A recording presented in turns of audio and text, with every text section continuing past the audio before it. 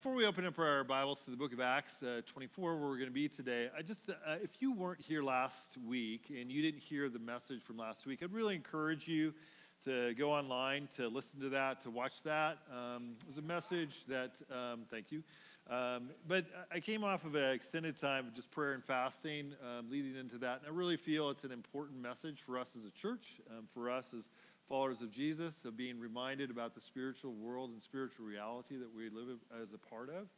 And so if you didn't get a chance, really encourage you to check that out and to watch that or to listen to that. Have you ever heard of the saying, good things take time? Anybody heard that? Yeah. So, you think about that. My wife made this awesome, pumpkin soup last night, fresh from the pumpkins. She baked them and did all of this thing. And then Noah, my son, got in the middle of it, and he's a chef guy. And so he's testing all these things. It was really fantastic. It was really very good. Good things take time. You think about a baby coming, good things take time. There's a lot of expectation that comes. Now, the pessimist side of that, there's another phrase that goes with this.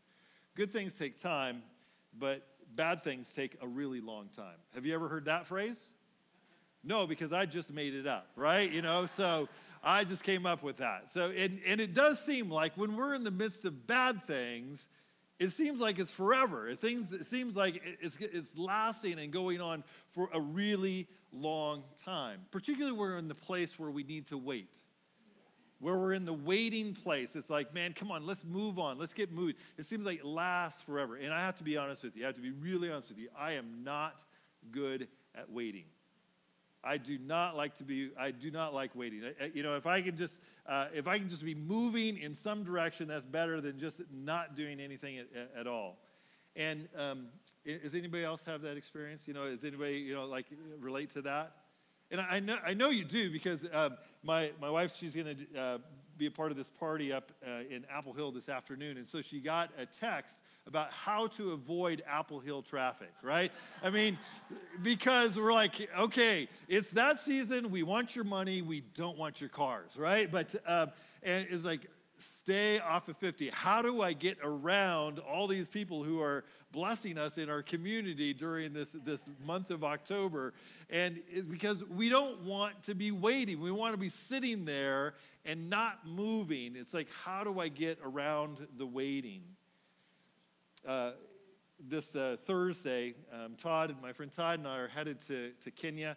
I'm going to be going to Nairobi and working with some leaders there and connecting them into peer mentoring and coaching networks and speaking to some pastors and ministry leaders on burnout and encouraging them.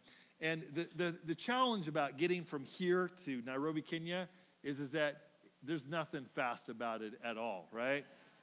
So we're leaving at 10:15 at night, catching the red eye, and then sitting, in the airport, JFK, for 6 hours until our next flight, and then on a plane for 14 to 16 hours to get there. On the way back, the last time we were stuck in JFK Airport, I think it felt like about 20 hours. I think it was mostly like 8 hours, 10 hours, because there was just not a flight. And I'm on my phone, it's like, there's got to be a flight getting out of here. But my assistant, Teresa, she did an awesome job, and she found the earliest one, and I'm like, just sitting there waiting. I'm not good at waiting. Have you ever noticed that God's not in a hurry? Have you ever noticed that things take time? And that we can oftentimes battle against that. We can struggle against that. We've been in this journey through the book of Acts, and we're coming to the end of it here. But as we come to the end of the book of Acts, in Acts chapter 24, it's sort of this journey that began in Acts chapter 21, where Paul, he gets to the city of Jerusalem, he goes into the temple. The Judaizers, the ones who are stirring things up, believe that Paul has brought a Gentile into the courts of the temple, which is totally against the rules, religious rules, cultural rules, and causes a riot that breaks out. And Paul is attacked, and he is beat up, and he has to be rescued by the Roman soldiers. And sort of just a little bit of a context that this religious fervor and this cultural fervor was something that was a part of the culture that was going on there, because the city of Jerusalem was an occupied city. The nation of Israel was an occupied nation by the Roman authorities and powers. And the Jewish people hated it. They hated, and they had their sacred places, and they had their cultural boundaries, which are totally different than Roman culture and society. And when the Romans would violate those, it would cause extreme violence. Josephus tells a story about a Roman soldier who exposed himself in the temple area, and that in the riot that took place because of this one Roman soldier, of what he did, 20,000 people were trampled to death in the riot. I mean, that's a riot. And then another soldier, he burned one of the Jewish law scrolls, and the crowds demanded that he be executed, and the Roman authorities, they capitulated to these demands. A decade later, a war would produce massacres. Over 20,000 Jews were slaughtered in Caesarea in an hour that would culminate in the temple's destruction because of Gentiles being, this battle and this cultural and religious conflict that was going on. So Paul was in the midst of that, and we see that in about chapter 21, where the story begins to unfold, where Paul is in the Jewish temple and a riot breaks out, and then he makes a sermon that he's been rescued by the Roman soldier. He says, I want to talk to the crowd, and so he talks to the crowd, and he speaks into their Jewishness and into their life, but then he ends with this phrase, and I was sent to the Gentiles to bring the gospel, the good news of Jesus, and another riot breaks out. And then he gets pulled before the Sanhedrin, which was the ruling authorities within the Jewish cultural and religious realm. And it was made up of Sadducees and Pharisees, these two different theological groups. And he throws a bomb in the middle of them about, figuratively, about the resurrection, of which they totally disagreed on. And they got into a riot with each other. I mean, there's just all of this conflict, all of this battle that's going on. And Paul was such a figure to stir up conflict that there was a group of men who made a vow that they would not eat nor drink until they had assassinated Paul. And so they created this plan in order to lure Paul out into a place where they could get to him to kill him. And Paul's nephew hears about this, tells Paul. Paul sends the nephew to the Roman authorities to tell them of what's going on. And it ends up that the Roman authority, the military authority there in Jerusalem, gathers a group of 470 soldiers to escort Paul from Jerusalem to Caesarea, 60 miles away, in the middle of the night in order to protect him. It takes 470 soldiers to keep yourself safe. That would mean there's a little bit of conflict going on. There's a little bit of danger that's happening. And so as we come to chapter 24, in the midst of all of this chaos that's going on, still God is in the details. God is in the details. God is at work in all of these situations, in all of these things that we see happening to Paul that seems to be out of control and in chaos. And here we are in the end of chapter 24, where Paul is being brought to Caesarea, because Caesarea is the center of religious or the center of political and military power for the Romans over this area of the world.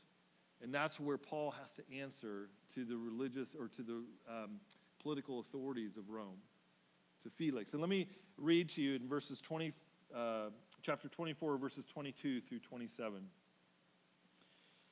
But Felix, having a rather accurate knowledge of the way, put them off, saying, when Lysias, the tribune, comes down, I will decide your case. Then he gave orders to the centurion that he should be kept in custody. Paul should be kept in custody, but have some liberty, and that none of his friends should be prevented from attending to his needs. And after some days, Felix came with his wife Drusilla, who was Jewish, and he sent for Paul and heard him speak about faith in Christ Jesus. And as he reasoned about righteousness and self-control and the coming judgment, Felix was alarmed and said, go away for the present. When I get an opportunity, I will summon you. In verse 26, at the same time, he hoped that money would be given him by Paul, so he sent for him often and conversed with him. When 2 years had elapsed, Felix was succeeded by Porcius Festus, and desiring to do the Jews a favor, Felix left Paul in prison. So Paul, after all of this chaos, there's this, all of a sudden, Paul finds himself stuck in the in-between. Have you ever found that in your life, being sort of stuck in the in-between? It's like maybe there was chaos, maybe there's all kinds of things going on all over the place, and all of a sudden it just goes quiet.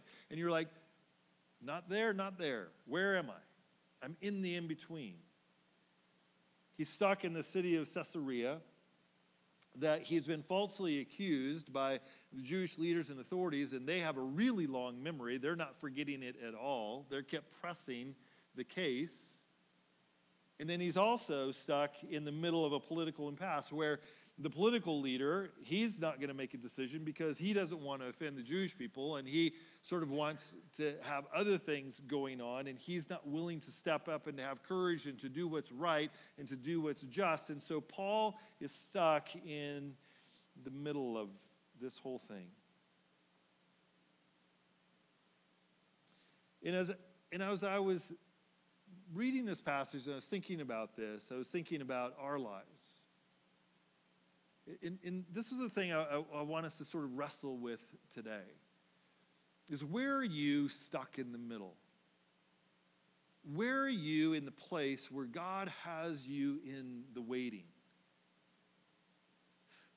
Where is the story of God as we see it being worked out in these lives here and 2,000 years ago in an ancient culture in an ancient land?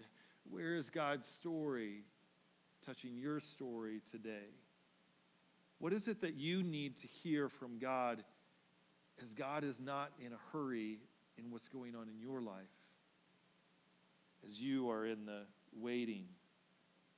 And one of the things, as we see this story that I just read, is in Paul in this in-between place, is the evidence of God's grace meeting Paul in the midst of the waiting. And that in your life, that when you're in the waiting, one of the things that you need to be looking for, one of the things that you need to be knowing and aware of is that the grace of God is waiting to meet you in your waiting for God, who is not in a hurry in your situation, in your life. Again, in verses 22 and 23, Felix, having a rather accurate knowledge of the way is what the Christian movement was called, the way of Jesus was called at that point. He put them off, saying, when Lysias, the tribune, comes down, I will decide your case. Lysias is the Roman commander who kept rescuing Paul from. And there's no indication that actually Lysias ever got called and showed up in the situation. Then he gave orders to the centurion that he should be kept in custody, but have some liberty, and that none of his friends should be prevented from attending to his needs. And in this situation, so Paul clearly is not his own man. He doesn't have freedom. He is put into captivity. And there's all kinds of places that you could be put into captivity if you were going to be thrown into prison or jail within the Roman world. And there was a lot of really bad places that you could end up. And some of those Paul had ended up in his life. But this wasn't one of them. In fact, what Paul seems to be put under here is something similar to house arrest. That he's there within the same compound that the ruler that Felix is a part of. So you know it can't be too bad because he's not going to be suffering in his living situation. And that he gives orders that Paul's friends can come, and his compatriots and his fellow workers of the gospel can come and to meet his needs. And so Paul has access to those people who are going to care for him, who are going to pray for him, who are going to feed him, who are going to clothe him, who are going to watch over him, that can come and go. It's a pretty good situation. There's an underlying motive we saw there that Felix actually wants some money out of the deal. But essentially Paul becomes this on-call philosopher, religious discussion person for Felix whenever he feels like it. And when we're in the midst of the waiting, when we're in the midst of the place where God isn't in a hurry and we are, the thing that we have to do is we have to slow down enough, we have to open up our eyes enough to see that the care of God will show up in small and unexpected ways. That his grace is going to meet us wherever we are. Because God's grace is greater than your situation. God's grace is greater than your anxiety in your waiting. God's grace is more powerful than the struggle that you find yourself in trusting God in whatever it is that you're facing in your life right now. The care of God is going to show up in small and unexpected ways. And so we need to look for those God moments. We need to look for and see those God sightings. When we gather together as a ministry team every other Tuesday morning, as we talk about ministry, the place that we always start is in this area of where have we seen the impact of God? Where have we seen a God sighting? Where is God at move in your life or in somebody's life that you've heard about at Cold Springs Church? Because it's important for us not to just keep doing things, but to stop and to recognize that God is on the move, that God is touching lives, that God is working in people's lives, and that's what the business we're in is revealing God in our lives and helping each other to see the presence and the love of God as he draws us deeper into a love relationship with him and with each other. And we want to recognize those things. And so these God sightings of tender love, almost always, let me tell you, they come in the form of a person. Because that's the way God shows up in our lives. It's through somebody else. And so, where are you seeing God bring a person into your life? Where is an unexpected blessing that God has sort of shoved under your door, and all of a sudden there it is, the envelope that says, I haven't forgotten you. I love you. That small thing, that little thing. But also I find that God's grace shows up in a thought that comes into our mind, or a memory that we have of something good, of God's goodness or his faithfulness, of his grace that we experienced at another time to remind us of the character of God. I also want to remind us that everybody sitting around you, almost guaranteed, is in some place of waiting. And the person that God wants to use to encourage them may be you. And I've talked about this before, is that anytime God brings a person to your mind, that is the Holy Spirit's invitation for you to, at the very minimum, pray for them, but to go beyond that and to reach out to them in some way and to let them know that you prayed for them and that you care about them, that God brought them to your mind. It's a huge encouragement. You know, one of the people that do that in my life is actually here this morning, Steve Barr. He's one of the pastors in the community, and we've served in this community almost parallel. And I'll get these texts on Sunday morning from Steve Barr. He's like, hey, man, praying for you. Preach Jesus. Like, thank you, Steve. That's awesome. Who do you do that to? Who does that to you? Who are the names that come to your mind, the encouragements that God wants you to, we're so connected now, disconnected to connected, right? With our phones, but you can send a text off in just seconds. And you know what? Here, the smartphone, there's actually a word in there that we don't use very often called phone, right? You can actually call somebody and talk to them. It's amazing. It's actually a function on your phone to call them, speak. Who is God calling you to be the evidence of his grace in their life? There's somebody. It's that name that comes to your mind. It's the tender care of God being expressed through you. As Paul is in the in-between, one of the things that is so cool about seeing the story of Paul is that Paul doesn't forget why he is where he is. I, a lot of times, forget why I'm where I am, because I'm so busy thinking about where I want to be, which is not here. It's somewhere else. And Paul doesn't forget why he is where he is. And here's the thing, is that Paul knows that his life is about telling other people about the goodness of Jesus and the power of Jesus and the love of Jesus and the repentance that happens when we come to Jesus and the new life that comes through that faith in Jesus.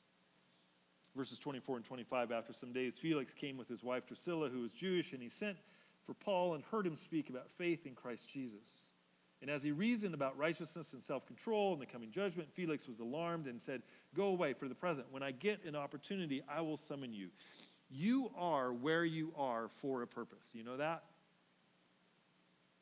You are where you are for a purpose. And that purpose is to declare the goodness and the glory of God, the love of Jesus and the faithfulness of Jesus in your life and in your story.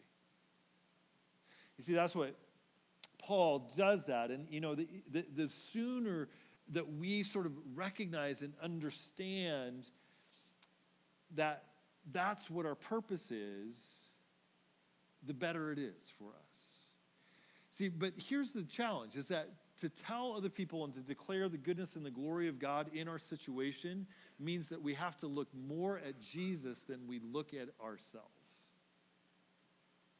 See, because it's really hard to tell other people about Jesus when all we see is ourselves and our challenges and our pain and our difficulty. But when we begin to look to Jesus, we begin to see his grace, we see his love, and we can begin to tell other people about his grace and his love, even in the hardest and most difficult and challenging of things. I'm not saying it's easy. In fact, it's extraordinarily difficult. But it is the place that God is inviting you into to see more of who he is. Now, Paul did this in this situation. He was under house arrest, right? You know, he's essentially in prison. And he can't decide where he's going to go, what he's going to do, but he is called to Felix upon Felix's desire to talk about things. And when he gets a chance to talk to Felix and his wife Drusilla, he talks to them, and it says what he talked about was righteousness, self-control, and coming judgment. So that was Paul's approach to evangelism. And you're going, well, that's sort of a strange thing to talk about. Righteousness, self-control, judgment. What's up with that? There's got to be a story behind that story. There is a story behind that story. Do you want to hear the story behind that story? Sure you do. Okay, good. Because I'm going to tell you, all right? And it revolves around his wife Drusilla and who Felix is. Felix was an extraordinarily corrupt leader. That Felix was all about his agenda and what he could get out of his position. And he had powerful relatives that protected his unscrupulous behavior. So that was the character of Felix, who Paul was talking to. Drusilla, his wife, who's about 20 years old at this point, Drusilla was actually married to another person and divorced her other husband when she was 16 years old, because Felix wanted Drusilla as his wife. And so she divorced her husband at 16, which you think about, wow, that's a sort of interesting start to the whole marriage journey, isn't it? And she was married to this sort of minor Syrian leader, divorced him so that she could marry Felix, and so Felix is in the political power. She's Jewish. Felix is not Jewish. There's all kinds of things going on here. So Paul, he's talking about righteousness. He's talking about self-control. He's talking about judgment. Do you think that might relate, might have touched a nerve with Felix? Because do you see what his response is? Felix was alarmed and said, "Go away. When I get an opportunity, I will summon you." Paul spoke into Felix's story and Drusilla's story. The hope of the gospel, which challenged the present of their life. In our lives, as we declare the goodness and the glory of God, what God wants you to do in your waiting, when God is not in a hurry, is to declare his goodness and his glory. And to remember that who you're talking to is a person. You're talking to a person who has a story. And they have a story that's common and they have a story that's unique. And the love of Jesus can meet them in their story. And you know, Timothy Keller, a pastor in New York City, he was talking about sort of these everyday overflow behaviors that we need to have as just everyday followers of Jesus. How do we share our life in Jesus with people around us? And he was saying, you know, one of the things we need to do is that we just need to let other people that we go to church, that we're engaged in a faith journey, that we're engaged in a faith community. And when we have that opportunity to bring that up, that we do, and that we can just stop there. We begin, you know, that's a part of our faith life and sharing that in the world.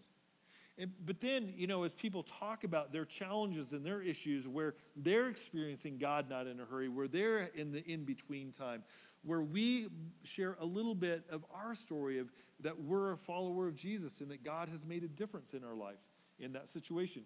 And we don't even need to go any further with that, but we acknowledge that Jesus is a part of our story. And then when the door opens up a little bit more, is that we just begin to share a little bit of our story. Of where has God been real? Where have you seen the extraordinary, ordinary graces of Jesus in your waiting, in your life? Paul was in the waiting. He was in the in-between. And yet he didn't forget the goodness and the faithfulness of God. How about you in where you are right now? What are you wrestling with? What are you struggling with as you are in the waiting? I want to invite you. There's going to be a song that's going to play. The lyrics are going to be up here on the screen, and you can close your eyes.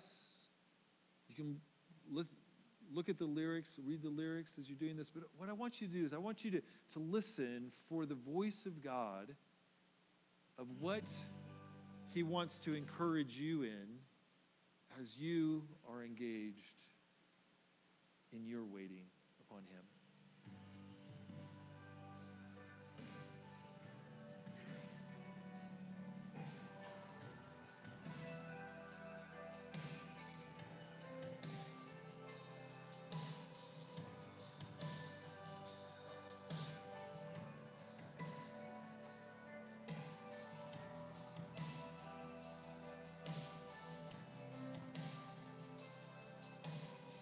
Slow down, take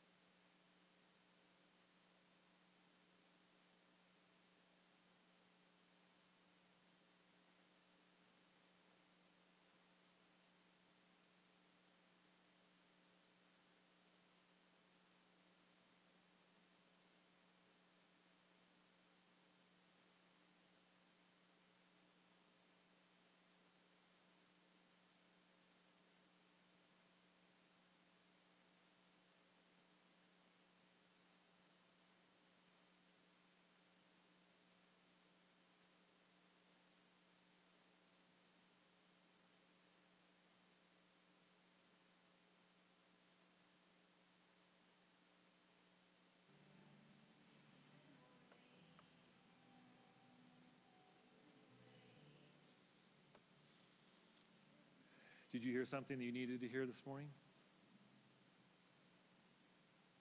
Of the faithfulness and the goodness of God?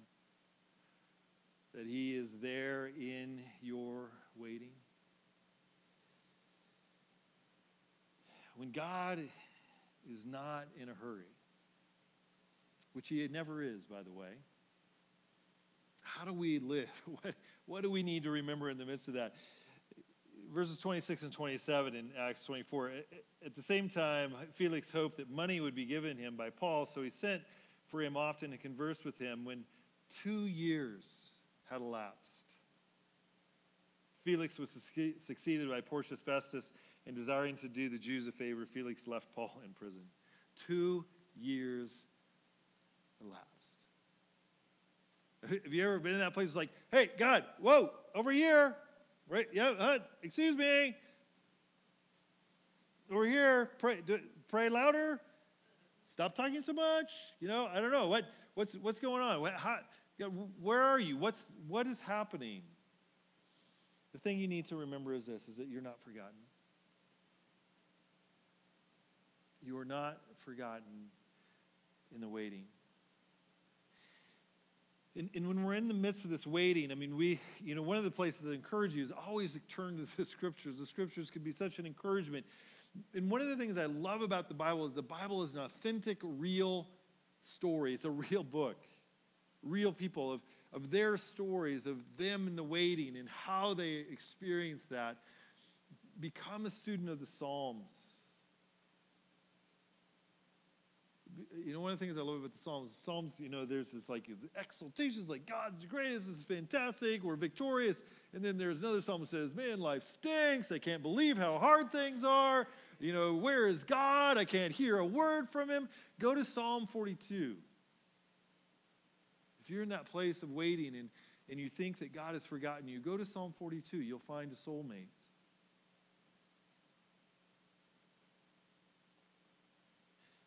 Know this, that God can be trusted. God can be trusted in your waiting. You see, our choice is this, is that are we going to trust him? Are we going to put our trust in God? And the reality is this, is that God is the only perfectly trustworthy one in our lives. Your spouse, your children, your parents, your friends, your coworkers, at some point, they're not going to meet your expectations. They're going to let you down. They may even purposefully hurt you. They're going to break trust. God will never do that. God is completely and perfectly trustworthy. But in that, also remember this. You probably won't understand. That there is a mystery in what you are experiencing. There is a mystery in the waiting. There's a mystery in the challenges that you are experiencing, or the person that you love is going through, that you're walking with and going, God, where are you? What's going on? The whys, the hows, the whos, the whats, those questions that sort of resonate with us. It reminds me of the prophet Isaiah 55, verse 8. The prophet Isaiah capturing these words of God. For my thoughts are not your thoughts, neither are your ways my ways, declares the Lord. For as the heavens are higher than the earth, so are my ways higher than your ways, and my thoughts than your thoughts. For as the rain and the snow come down from heaven and do not return there, but water the earth, making it bring forth and sprout, giving seed to the sower and bread to the eater, so shall my word be that goes out from my mouth. It shall not return to me empty, but it shall accomplish that which I purpose, and shall succeed in the thing for which I sent it. And there's this promise here in the midst of the mystery of God, where God says, my thoughts are not your thoughts. Your thoughts are not my thoughts. Your ways are not my ways. My ways are not your. There's a disconnect. There's a mystery there that we live in and we will never get out of. And you and I are a lot alike. We want God in our box, because then we can control God. Then we can understand God. But God will not fit in your box. And he will not stay in your box. There is a mystery. But there is a mystery connected with his goodness and his faithfulness. And this is where faith is built. So you have to see faith as a spiritual muscle in our lives. And the only way that we grow stronger physically, the only way we grow stronger spiritually is if we exercise the spiritual muscles in our life, and that is of faith. We're having at our life group, we're having this conversation, and it came up that, somebody said that, I know that God never gives us any more than we can handle. I says, hold on, stop, wait a second. I got to challenge you in this. This is because that's this Christian saying that is absolutely, completely, 100% false. And as it goes around and we say it, see, because here's the thing, is if God never gave you anything that you couldn't handle, then you wouldn't need God in your life for anything. And God, the reality is that God constantly gives us things that are greater than us because it's an invitation for us to trust God. So the lie is God never gives us more than we can handle. The truth is, Philippians 4:13, I can do all things through Christ who strengthens me. Through Christ. I can do all things through Christ who strengthens me. That's faith. That is trusting God in the moment. And if you allow it, God will redeem the time. You see, part of the story that I think sometimes we forget to tell when we talk about Jesus is the part of the story that is so powerful and so promising, and it is this, is that Jesus is restoring all things. So you go to the beginning of the book, and you go to Genesis 1 and Genesis 2, and there's a story of creation, and God creates, and it's good. God creates, it's good. God creates, it's good. It's good, it's good, it's good. He gets to man and woman, and he says, and it is very good.